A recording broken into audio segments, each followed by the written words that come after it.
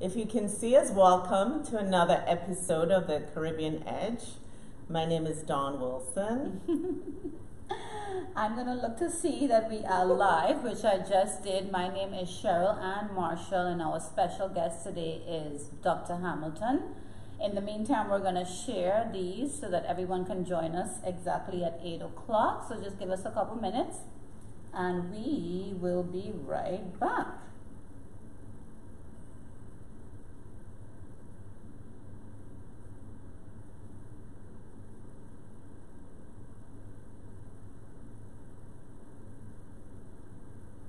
Perfect. Absolutely perfect. 7:58. You want to take some time to share it on your page, Scotty? You can do that. I just shared it in the Caribbean Edge and shared it in Sundown. I should share it on my page as well. Let me see if I can do that. And that way I can say what this episode is about. Where would I go now to find it? And I can help you find it. Just less than a minute to go, so definitely appreciate everyone that's logging in a little early and sharing us as well. Remember, you can share this episode on your page as well. Lots of educational information coming up tonight, so we want to have the open discussions with you. Remember, you can also make your comments. We will obviously answer them if we can, or Dr. Hamilton will also answer any questions that you pose to him tonight as well. I love the sound of that. Dr. Hamilton. Dr. Hamilton. I really do. I really do. We might slip up because we also know Scotty, Dr. Scott Hamilton, I hope I do. on the social scene as well. And it's good that you know him professionally and personally as well. So a lot of the viewers tuning in also know Scotty or Dr. Hamilton as well. There now. Let me see if I can figure out your phone and see if you are actually. You can go on your page and see if you see us there. Okay, so 8 o'clock. Scotty, I miss you, bro. how you doing? Who was that? That was Khalif Harriet. Okay. Joan Virtue says hello, hello. Hello, John. Thanks for tuning in. I know you cut your gym short sometimes to tune in and watch us. So thank you. Magali is watching. Hi, Mags. All right. So we want to open up by talking about the weekend, right, Dawn? Oh, we had a beautiful, amazing, phenomenal weekend, and all three of us happened to be there. Where were we? Does anybody know from all the posts we have made, from all the interviews we have posted that we feel so blessed to be a part of? So we had the pleasure of teaming up with Vice Mayor Alexander Davis from the city of Miramar, where she hosted the first reggae month outside the shores of Jamaica. So South Florida, which is such a melting pot for Caribbean people, was here in full force to support the event. And of course, the honoree himself, Mr. Freddie McGregor, was on point, so we were able to interview him. And he was such a humble guy. He took pictures with everyone, spoke obviously to the Caribbean Edge, so you can find our videos on YouTube as well as our Facebook pages. And tell us how you felt at that event. We were just talking a while ago about which is your favorite Freddie McGregor song. So I was saying, Born a Winner. Yeah. You know? And we were just playing it a while ago. And it was an excellent evening. Miramar represented well. The mayor, the vice mayor, council general, Oliver did his thing. Freddie mashed up the place and he went up the road to do stuff with Third World for Bahamas relief. So it was really a great night.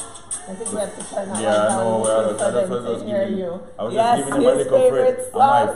It was right. It was a great night, and that is when we actually booked Scotty for this week, ladies and gentlemen, because I saw him come on as he entered the Icon Awards, and we've been meaning to get him on the show for quite some time now, and I took that opportunity to ask him, dude, are you free this coming Wednesday? Yeah. And you guys are family, so anything. Yeah. And the topic, you know, Black History Month, youth, is important to me, but we will get into that. Yes, we will. So yeah, it's my pleasure to be here tonight. Thank you, and thank you for joining us.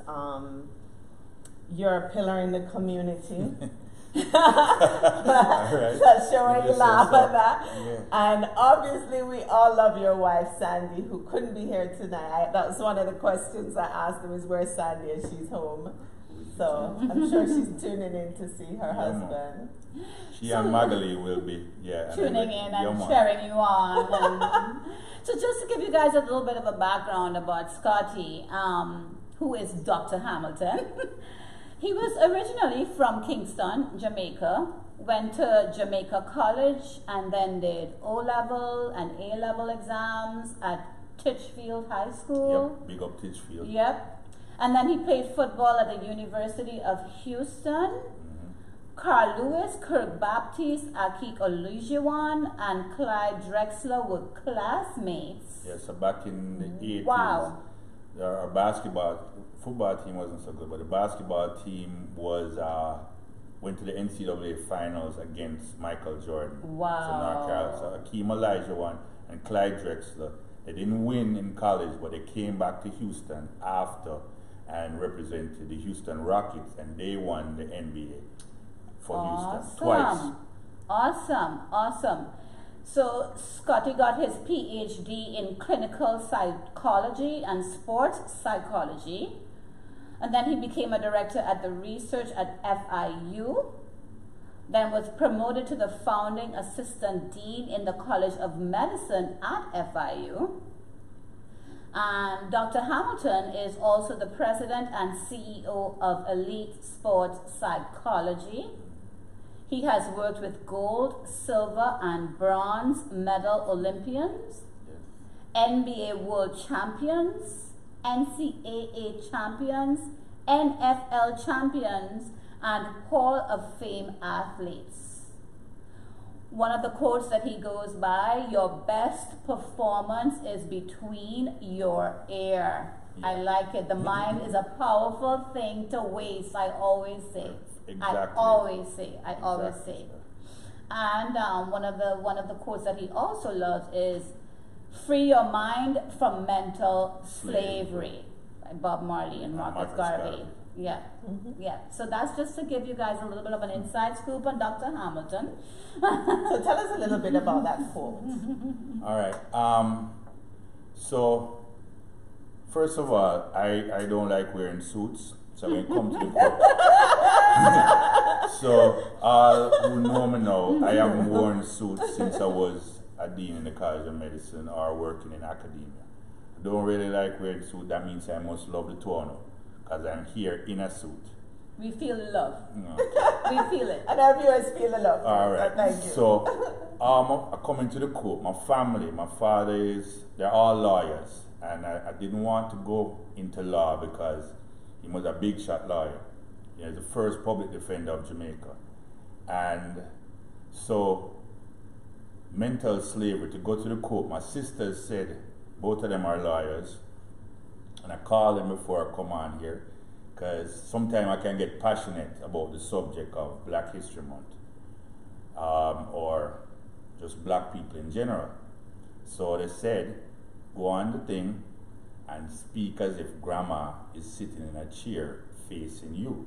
Good advice. So I'm not going to be burning fire and all kind of things for a whole heap of people. That's not what I'm up here to do today.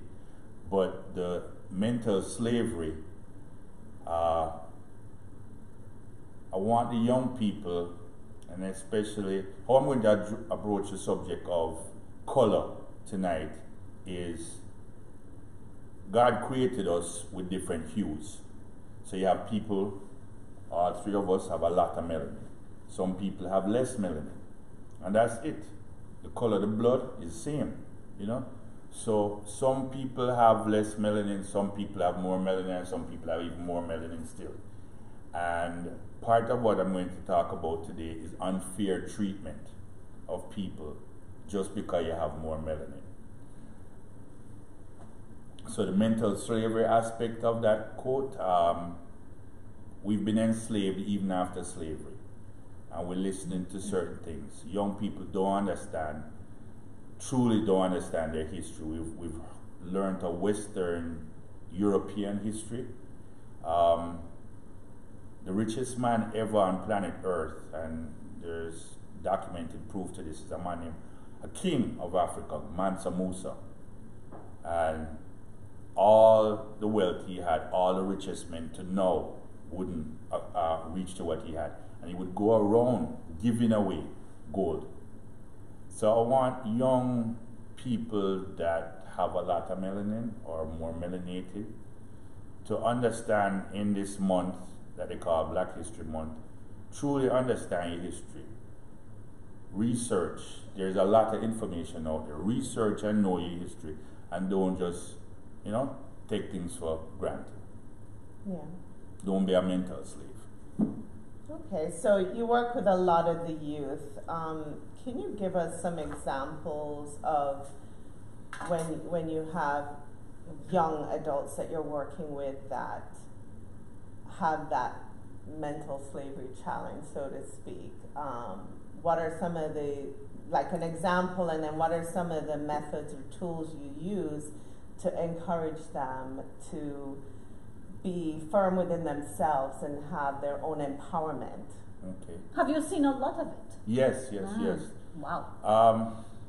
I've been here for, well, not long intro. I've been here for a minute. So, first job was Liberty City, working for the past Grand Bacillus, or national president of my fraternity. I'm very proud of Omega Psi Phi. You always see me taking pictures and doing this. Yes. I pledged Omega Psi Phi in 1984 at University of Houston. It was founded November the 17th, 1911 at Howard University. To go to the question of these young people and understand, I spent my whole life, it's a good question, I spent my whole life really studying a particular area of the brain. It's called the limbic cortical region. It's there to protect us. You know, it's an emotional part of your brain.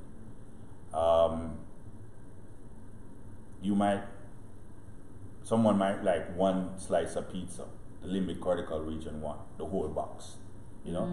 Someone might like one girl, the limbic cortical region, like all girls.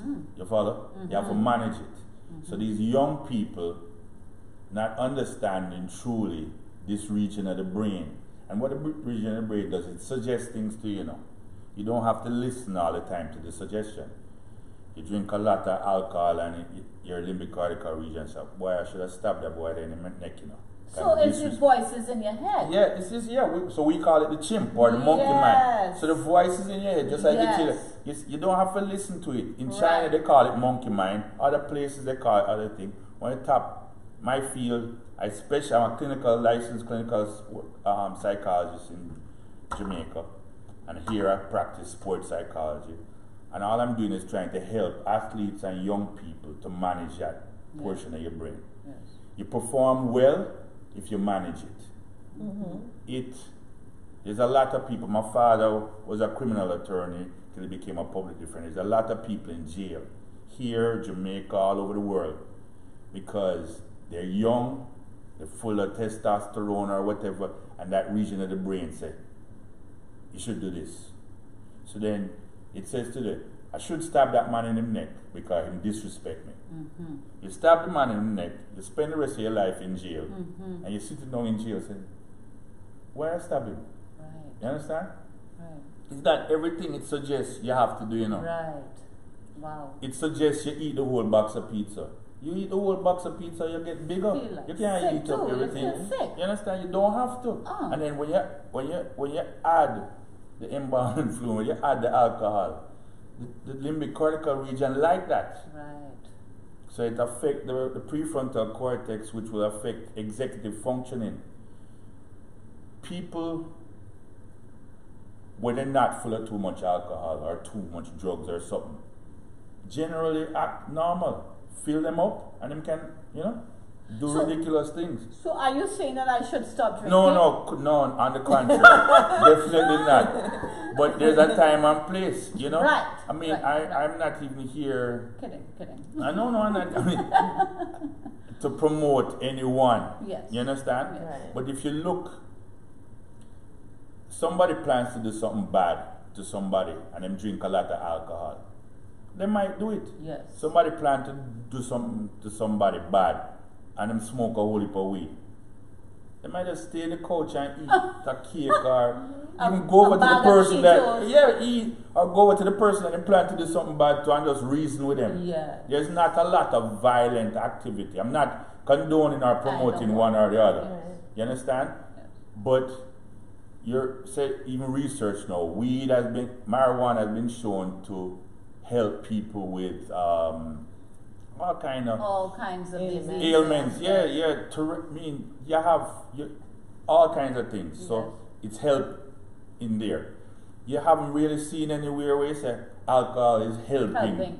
Unless it's white rum, which is right, but you do with white rum when you have cola. That's the only way my wife deal with the white rum is sup it up in her head. Right. Me, I will have it with some ice and. So what are some of the challenges that you're finding as you speak through the years with our youth, whether it's Caribbean, American, international, just youth in general? Let's not link the alcohol or anything else to the weed, anything, right? It's just normal. You have kids, they may have grown up in a poor neighborhood, poor environment, may have been missing a dad, missing a mom in the household. What are some of the common factors you're seeing? And then we know there's so much information out there and who you get it from. Because if we don't have positive people around us that may explain something in a positive light or detailed, what you hear from each person you interact with is different. So you have a lot of youth or people that are angry based on either their upbringing, they were abused by a parent, just the information they received in their brain. What is some of the advice or methods or tools you're using to help diffuse young kids, to help them focus and become the better image of themselves? Okay. So, through my time with Dade County Public Schools and then years at FIU and other, because I was dean of another private university, you'll see situations where someone is brought up by just their mom. So it's a single mom bringing up kids. Then you have situations where it's the grandparents or grandmother bringing up the kid. Then you have the situation where it's mother and father, right? And in each situation, you can't generalize, which is why I don't want to do the white people, black people conversation. I just say more melanin, less melanin. You have people that grew up with both parents and they equally have challenges. And you have a child that was raised by the grandmother and they're firing on all cylinders, doing very well. You have children brought up by single moms, they're doing well. And the adverse, you have single mom and the child is, having difficulty because you have, in science we're talking about nature and nurture. So nature would be the environment. Nurture is just the parent. And the parent can be doing all it can be doing, but they're doing 3 jobs to just make sure the bills pay, roof over the house, you have clothes and food. So then it's the environment now is raised, which is nature. The environment is raising the child. And plus you can have other things too, where say a child is affected, and this is genetically affected, whereby there's a chemical imbalance. I'm not talking chemicals like the chemicals we were talking about a while ago. There is more or less serotonin, less norepinephrine, so the child is a proclivity to depression. right? And it's not that they're trying, they're always sad, but they are sad. And let me tell you, let me go back to that limbic cortical region. Like the kid the other day who committed suicide, the athlete, who was about to, coulda, and then he took the mom's blanket and he stepped in front of the train. When that region, remember I said the limbic cortical region, all it does is make suggestion. If every morning you wake up, and as you wake up your brain say, hey, good to see you again. You know what you should do today? Kill yourself. Right.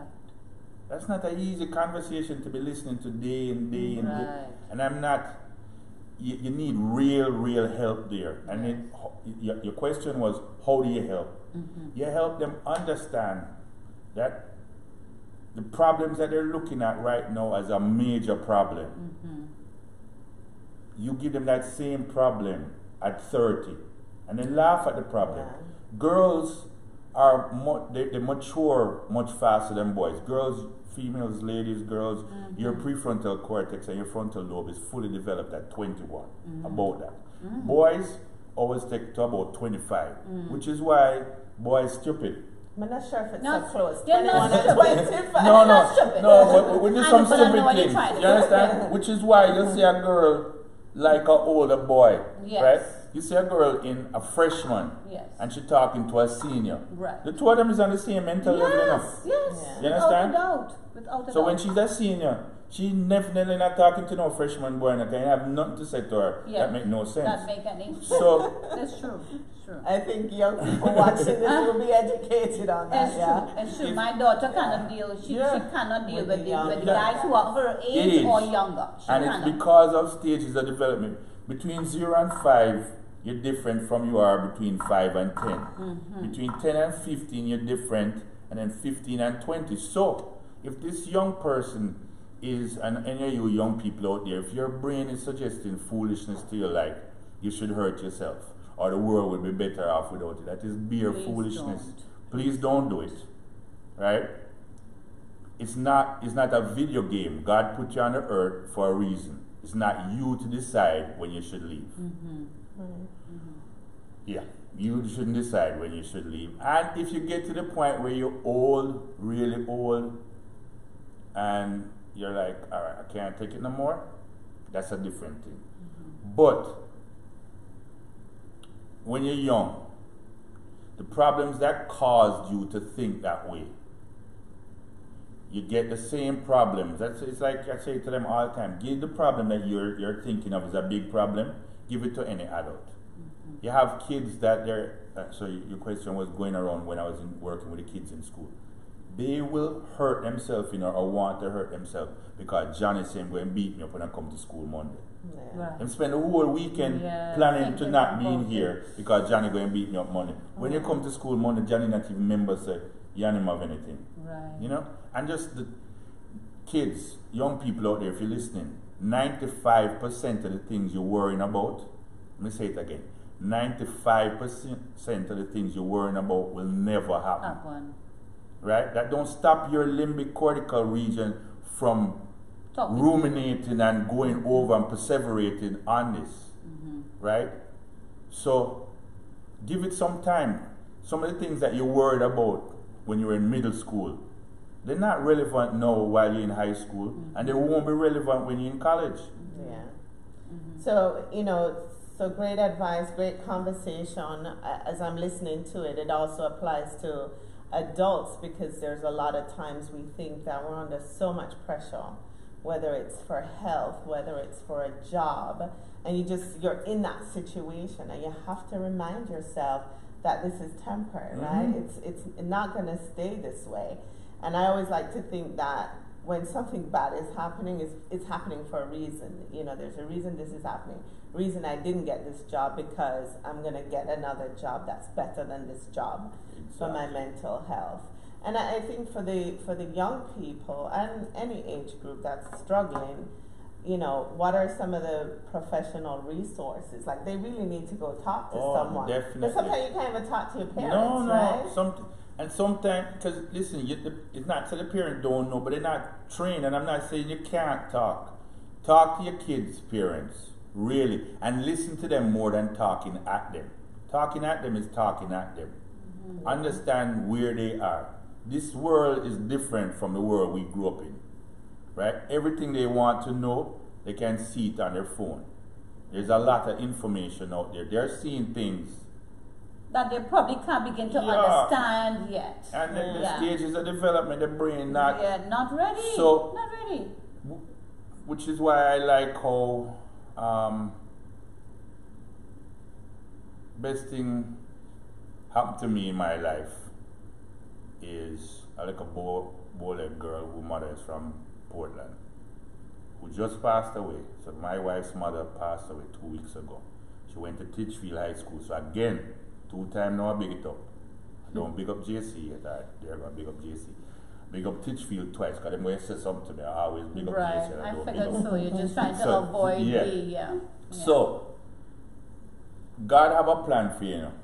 So he had a plan for me. My wife and I born May of 1962. We got married at 25. And when somebody is for you, you know, so the young men out there, stop treating the woman them in your life like garbage, because you don't know if that woman is supposed to be the mother of your children. You understand? If you realize, if you could look into the future and she says she's supposed to be the mother of your children, you'd treat her better. Right? My wife, I give her some love, she give me amazing children. I give her some food, she give me amazing meal. I buy her a house, she give me a home. My PhD is as much mine as it is hers. You see this picture right here? God created our skin tones with beautiful variety, but all of our souls are the same color. So my wife, mother, and me are the same melanin, same skin tone.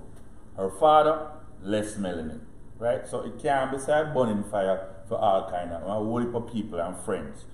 And so I don't really like to try the white people, black people conversation, or white people, brown people, Indian people. We're all different shades of brown. You understand? So, yeah. One of the questions I had for you in regards to Black history, swinging it right back to Black history, was what does it mean to you, part one? And part two, why are you so passionate about this subject? I like that question a lot. If some of you see my post, and that's why I went into that whole different. Yeah, so why am I passionate? I guess I wasn't this passionate when I was in Jamaica, because in Jamaica is out of many one people, and we really said we don't really have racism or it's classism. You understand? You can have the most melanin, but if you have the money and whatever, you can be. You know, so I guess I was not as passionate. And I came to University of Houston. And if you understand, University of Houston is in the 3rd ward. So it is like Liberty City here in Miami. And I'm trying to put down Houston, but yeah, it's downtown Houston. Right? Then I pledged this fraternity, which was founded November the 17th, 1911 at Howard University. First black fraternity there. Then I became the president of the Black Student Union there. The mayor at the time was Kathy Whitmire. The president of the university, we had a Black History Month celebration, and my frat brother, Reggie Jackson, came. And that thing opened up my eyes to how we were, say it was 30 or 40,000 students at the school. I think we might have been 3,000 or 4,000 black students. But we were very popular, the sports teams were popular, and it opened up my eyes. Then I came here, my first job was Liberty City.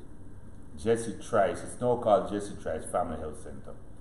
And so the more I lived in America, the more I realized that less melanin in your skin, you can get preferential treatment. And I mean it this way. If you have really less melanin, you don't have this conversation with your children. When the police pull you over, this is what you do. I have 3 children. All of my children, our documents, license, well, registration and insurance is up in the visor thing. So when the police pull you over, your hands are up, and when you say license and registration, you just go and pick it out and you give it to them, and you keep your hands in the ear. Instead of having to go into the glove Do not go into no glove compartment because you'll get shot. Yeah. Right? Yeah. So this is real. This is not something I'm imagining. I have these conversations when my children call out late at night. I fly out of the bed. Same here. Or very, very nervous. It is not Here. it's not a joke thing. No. So what I wanted to say, and this why I'm passionate about it, is my father was big, first public defender in Jamaica's history, and he would speak out about unfairness. Right. So Joaquin Phoenix said, I'm going to try to find the quote. Joaquin Phoenix, when he won the Academy Award this couple of days ago, Sunday I think it is, he said, Run to the rescue with love, and peace will follow. Exactly. It stayed with me. It stayed with me. I am passionate about why Kaepernick kneels. I'm passionate about what Muhammad Ali spoke about. I'm passionate about what Kareem Abdul-Jabbar is speaking about. And what he's talking about is unfairness. Stevie Wonder's never seen nothing in his entire life. Stevie Wonder can see that people with a certain hue or more melanin than other people are treated differently in this country. There is preferential treatment if you have less. It's so the world run, right? Some people, you have people with a whole heap of melanin and them is foolishness too. Yeah. So I'm not saying, you understand, that's not what I'm talking. Why I'm passionate about it is I'm my father's son. In bonfire in Jamaica. Bonfire just means we're not pleased with that situation. Bonfire for unfairness. So I bonfire for unfairness. Right. You understand? So that's why I'm passionate. I don't have no hate in my heart for nobody. Right. I just speak out about unfair treatment. And sometimes that unfair treatment could affect my children. And that is not an easy thing to swallow. Yeah. Your children are your life. Well, yeah. They have to learn how to stand up for their rights. They're my rights still, but it's a scary place this is one. Very. Yeah. You can get harmed here. You can get shot easy. Oh yeah. Innocently. Yeah. I remember being pulled over by the cops here, and it was a horrible experience. And what my first thought was, thank God it was me and not my kids. And I had the instincts to call 911 because that's what saved me. I was on a dark road with one cop. He called for no backup and came to my window with a gun pulled. So when you're talking about this, it just resonates with me. And I called my children right away and said, this is what happened, this is what I did. Because you have to think quickly to protect yourself. All the people that know me, I'm going to talk about people who know me a long time, know of me driving. I've now met Sandy. So I used to be at university, and from me meet her. I'm no longer at university, I leave Houston now, I come to Miami. So I'm driving from Houston to Miami in a Honda Civic. When I got too much into the story, all people who know me know I was pulled over in a particular state. So if you check the states them from Houston to Miami, you get a good idea of which state I getting pulled over. I call out no state name and bonfire upon no state. But there's certain places I'm not going again in America. Right. You follow me? Right. Don't need to not going, not checking, not visiting, not vacating, not nothing. You're not going to subject yourself to that. Yeah. I'm not going. I'm very lucky that another officer pull up and said to the other officer, what you doing? And that officer said to me, get in your car and don't drive. Don't stop again till you reach Florida. Wow. Right? So when you say I'm passionate, I don't like unfair. Right? And a lot of the fear, the unfairness can come from not knowing enough. I know a heavily melanated man that speak to enough people of different organizations and get them to even change. I talk about people in, them organizations in the South.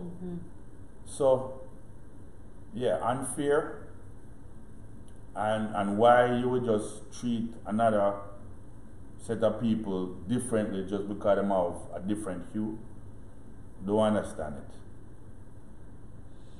So what would you say is your legacy? Who are you and what do you represent? Who are you? What do you want our viewers to know about you? What do you represent first and foremost? What's your legacy? All right. I'm Gemini. It's under that bird sign thing, so you can get Dr. Hamilton or you can get Scotty. So I said I'm going to bring Dr. Hamilton here. There's no white rum here, so you're not getting Scotty. We're going to have some white rum after the show so we could get some Scotty. Yeah. So the legacy or what I would want is I've helped a lot of students, a lot of young people. 150 students came through the program. So I pledged in 1984, right? Pledge of fraternity. 1985, I met Dr. Ronald E. McNair. He was 1976 Omega Man of the Year, right? The following year, January 28th, 1 minute and 13 seconds after takeoff, and I remember that quote of time based on my niece, Sky Jarrett, because she is a McNair Fellow. However, 1 minute and 13 seconds after takeoff, he along with 7 other astronauts perished in the Challenger. So after that, 1987, the federal government created a program to afford first generation financial aid eligible minority students the opportunity to do their PhD. Why can I say that so easily? I said it for 8 years, right? 150 students came through when I was the director. I think we're at 137 doctors now. I used to give the students my business card and say, write your name on the back of my card and put DR in front of your name. Give them back the card when you're a doctor. Last year, my wife and I were invited to one of our students, Dr. Craig. Yeah, Craig knows what we're talking about. We went to Craig's house and he just got his PhD. So legacy is helping young people. I would be remiss if I don't talk about my private practice. I'm very happy to be the president and CEO of Elite Sports Psychology. I help a lot of athletes manage that region, which is the limbic cortical region. So athletes, performers, anybody that have to perform under a pressure situation, that area of the brain can affect them. It's not easy to perform the way you do in practice, the way you need to do in a 100-meter final when the whole world watching you, or 200-meter final, or whatever, NBA final. So to be able to calm down what we call the chimp or the limbic cortical region, that's another thing that I guess I'd like to be remembered for when this video airing later and my grandchildren are watching it. What else? I love my family, love my kids them, love my wife of 32 years. Yeah, them things there. That's what. That's beautiful. Wonderful. And we love Sandy too. We love you guys. It's always great. I'm trying to see if we have any comments on here. Any questions as we have to respond? Because then we'll just give our closing statements. Feel free to ask questions even though we might come off air in a little bit. We will go in and respond to those as well. Magali asked one question. Can you give suggestions to us parents, some lessons to teach our children on being black today? Okay. That's from Mags. Max, all right. Magali? Yep, cool, Magali. Give thanks. So, and you see, being black today, or being heavily melanated today, or have more melanin than some other people, it's different. You have to look at the totality of history. If someone can show where, because you have had people, different races, that have conquered or ruled the world at certain points, you know? At some point it was Africa and the kings there.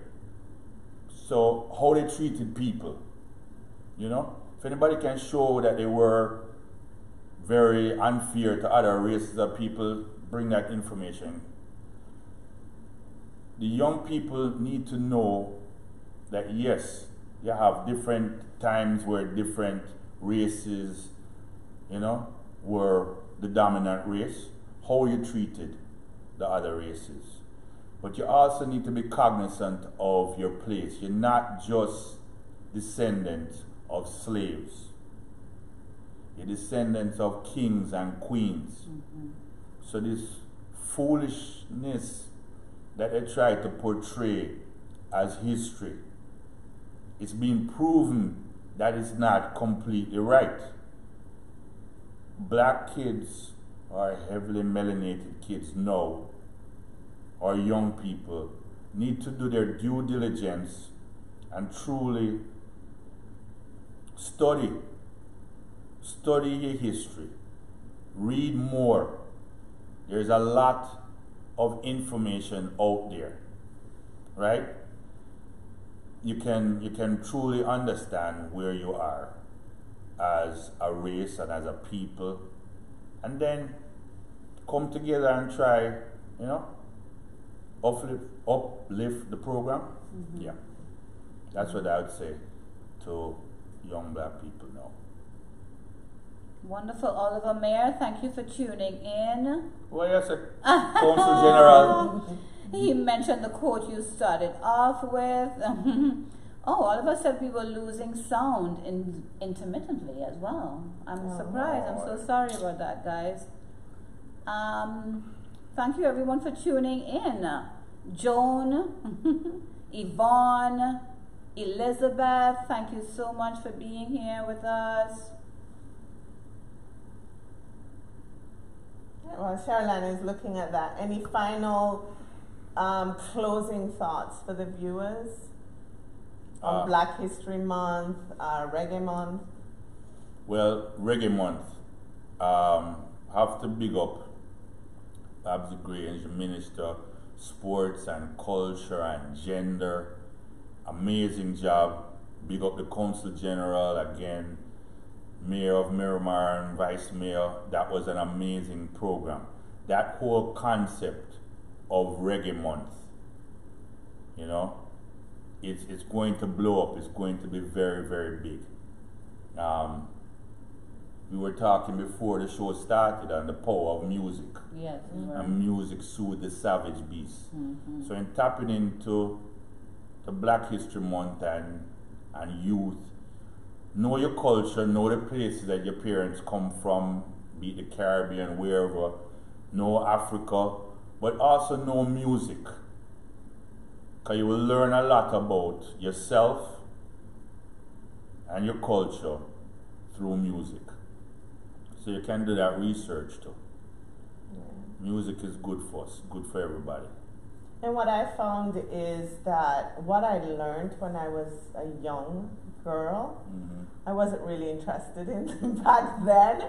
So I find myself as I've gotten older You weren't through the interested years, in what? school and stuff like Oh. that, right? It was you went to school for different reasons, right? Yeah. You went to school because you had to go to school. Oh, you wasn't liking it. Yeah, I get you. I never used to like it either. But as you learn more, especially like with this show, and you educate yourself more, I find like so much is shoved down your throat, so to speak, when you're little, because you're trying to just learn and pass your tests. But for now, as you get older and you're reading more and you're educating yourself more, you find that you have like you say, you're more mature actually to absorb the information and use it. So what you're saying about educating yourself is so important. What you learned back then and the same information you learn now, you're interpreting it a lot differently, right? You're looking at it. Interpretation is everything. It's everything. Look, when I was young, that man that I looking up to a lot, public defender, my father, parents got divorced when I was 18. I remember being in the PhD program, and my professors, one professor from Harvard would say, "Are you doing this to try to understand? Are you getting a PhD in clinical psychology to understand your parents' divorce?" I said, "I don't know, maybe." But I was very angry little youth at 8, which is why I spent like my whole life studying this area of the brain. So I went to like 4 prep schools in Jamaica, Oxford, St. Richard's Prep, St. Andrew Prep, Morris Nib, a whole lot of prep school, and I keep getting in trouble. Wow. And then I go to high school, and then later now, when I'm at Teachfield and there are girls at the school, I don't want to look like an idiot, so I started to do a little better. And then the more, because people that went to school with me in Jamaica, the whole of them laughing and can't believe I'm a doctor. You know? Right. I'm glad though. But the more you study and the more you learn, then maybe this is what the Father wants me to do, is help some young people. And, of course. Because I was a trouble youth, I can help some trouble youth. Yes. I can relate. And I definitely can relate to you, them not getting into trouble or making them limbic cortical region run them. Right. Then now, once you start to really appreciate education and you look, just like you just said, you're looking at things in a different light. Because we just been taking it that this is how it go. Right. And this history that we've been presented is so it go. Look at where we are in the world now, where states in America don't have no more Columbus Day. When we were growing up, is Columbus discover, and I bear foolishness that discover and bear, sorry. Bear foolishness. Bear foolishness. So your final thoughts, Miss Wilson? That was my final thoughts, is just keeping myself educated. I like the point that you made with youth and the confidence level that we need to have. And all parents go through something with their kids, and my daughter Jade has been on this show, and I use her often as an example. But in middle school, she was 5'9". Wow. So really tall, insecure with her height. Grew up in a normal as we can be, single mom household. And there was nothing I could do to make her realize how beautiful and how phenomenal she was.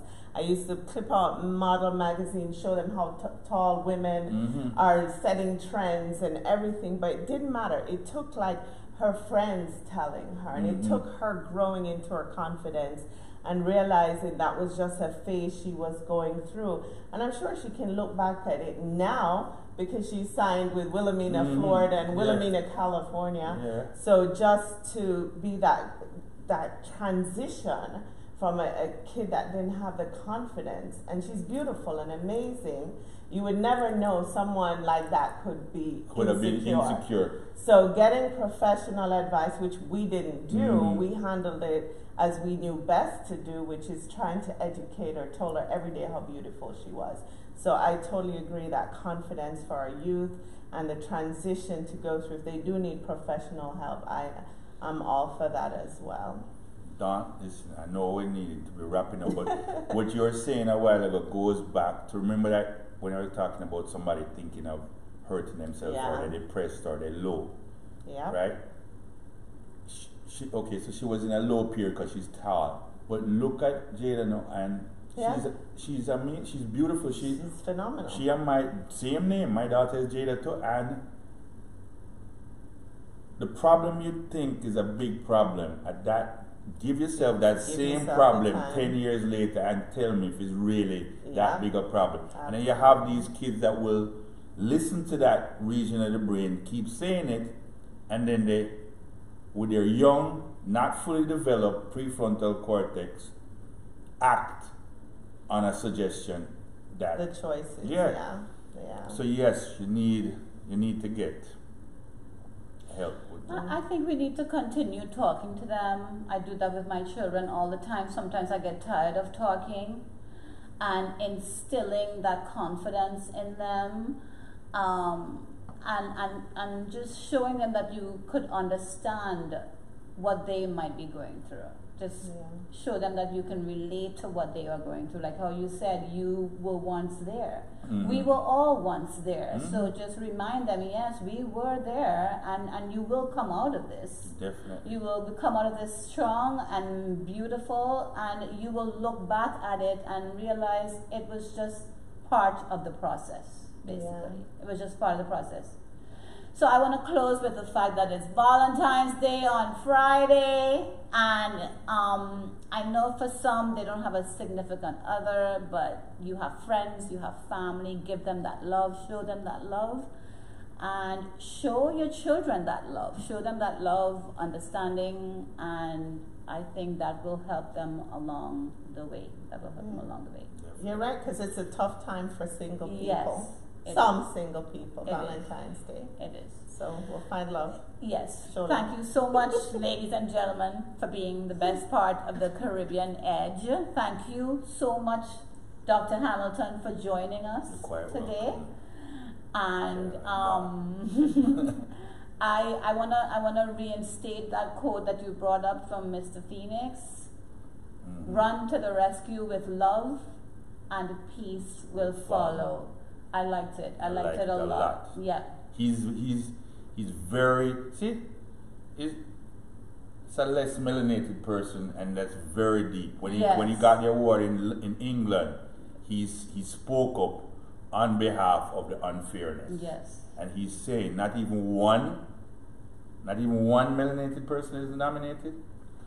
So yeah, he is a very deep, and this is what is happening. And he said, I was a scoundrel when I was younger. Yes. We all did stupid things when we were younger. Of course. You know? Of course. So we're going in the right direction. Yes, if we have we are. more people just caring and being impassioned about and empathetic to others. Yes. Absolutely. Thank you, Dr. Hamilton. Quite welcome. Thanks for tuning in to another episode of the Caribbean Edge, and we'll see you next week. We have 2 powerful guests coming on for the next 2 Wednesdays, so make sure you tune in. Thank you. Take care, everyone. Ciao for now. Never big up all the Paseka. I'm tired. I'm high school tired. I'm pin. Me a Titchfield pin.